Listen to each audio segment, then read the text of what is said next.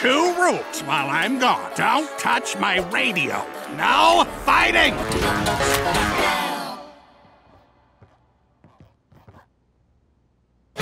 Looks like we're gonna be starting off 2022 with a bang. Now, even though I did hear about a Cuphead show coming out before, now we actually have a trailer, and whether it's my desire for good and popular shows about video games or Cuphead's reputation for having such a beautiful art style and music choice, I'm ready for the Cuphead show. Now, if you're one of the few that doesn't know, Cuphead is a run-and-gun video game that was inspired by rubber hose animation, an animation style that was popular within the early days of traditional animation. And while the general synopsis for Cuphead is basically revolving around Cuphead and Mugman, shown on screen, fighting through levels to repay back their debt to the devil, the game is known for being very difficult and fighting through numerous boss levels and meeting a cast of wacky characters that are still referred to by name to this day. Reaching over 6 million sales by 2020, it's widely known for being a great example of an indie game with a strong sense of style and a loyal fanbase, which makes it perfect for the wild world of animation. Say, Cuphead, why are we fighting again? 'Cause we're not supposed to? Right!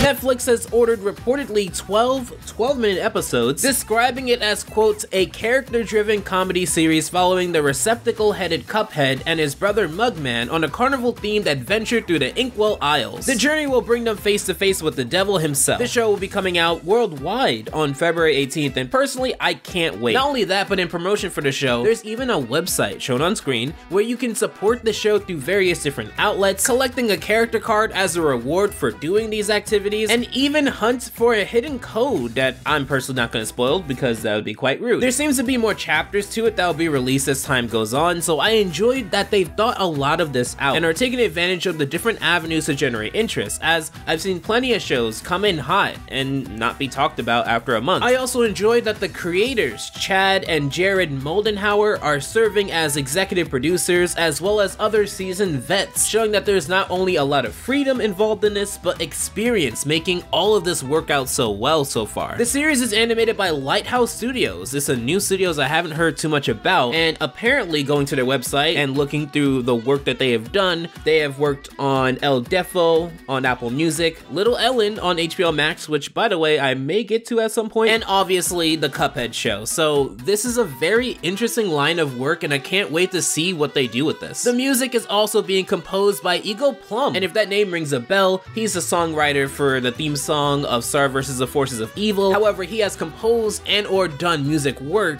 for Harvey Beaks, Welcome to the Wayne, The Patrick Star Show, Camp Coral, and SpongeBob SquarePants.